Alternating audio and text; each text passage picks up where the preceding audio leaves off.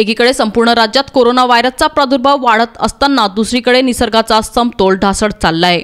वर्धा येथे झालेल्या अवकाळी पावसानंतर धुळे जिल्ह्यातील शिरपूर येथे मंगळवारी सायंकाळी वादळी वाऱ्यासह पावसाने हजेरी लावली। यावेळी काही प्रमाणात गारपीट देखील झाली। यामुळे पिकांचं मोठ्या प्रमाणात नुकसान झालं असून शेतकऱ्यांच्या हातातोंडाशी आलेला घास निसर्गानं हिरावून नेलाय। या झालेल्या वादळी वाऱ्यामुळे शिरपूर शहरातील SRP पेट्रोल पंपाचं मोठ्या प्रमाणात नुकसान झालंय। तसेच घरांचे छत अंगावर कोसळून राजेंद्र धुडकू माडी या इसमाचा जागीच मृत्यू झालाय। यासोबतच अन्य 10 ते 15 जण जखमी झाले असून या जखमींना उपचारार्थ धुळे जिल्हा रुग्णालयात पाठवण्यात आलं। वादळी वाऱ्यासह झालेल्या गारपिटीत विद्युत पोल मोठ्या प्रमाणात कोसळले, त्यामुळे शहराचा विद्युत पुरवठा देखील खंडित झाला होता। लाखो रुपयांचं नुकसान यात झालं असून पंचनामे करून त्वरित भरपाई मिळावी अशी मागणी नुकसानग्रस्तांकडून केली जाते।